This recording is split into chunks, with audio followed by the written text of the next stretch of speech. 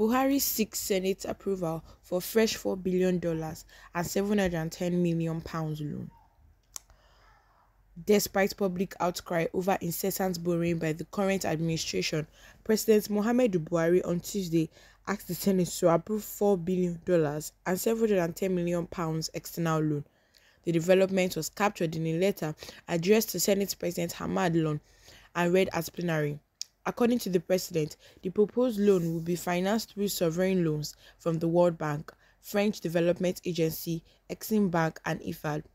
Buhari noted that the loan, if approved, will enable the federal government to fund critical infrastructural projects in different sectors across the country.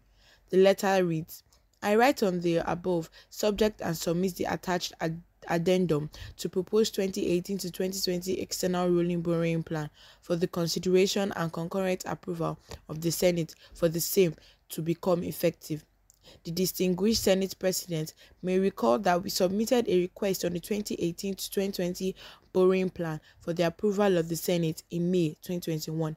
However, in view of other emerging needs and to ensure that all critical projects approved by the FEC as of June 2021 are incorporated, I hereby forward an addendum to the proposed borrowing plan.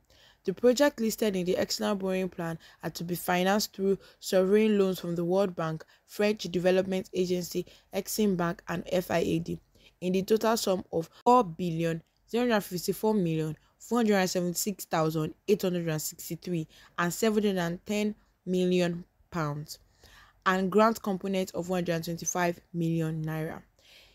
I honestly believe that we do not need to be borrowing money at this stage in our lives in Nigeria, but we have to find a way to pay back our debts. What do you guys think about this news? Comment down below. Give this video a thumbs up. Make sure you subscribe and share to everyone. Thank you.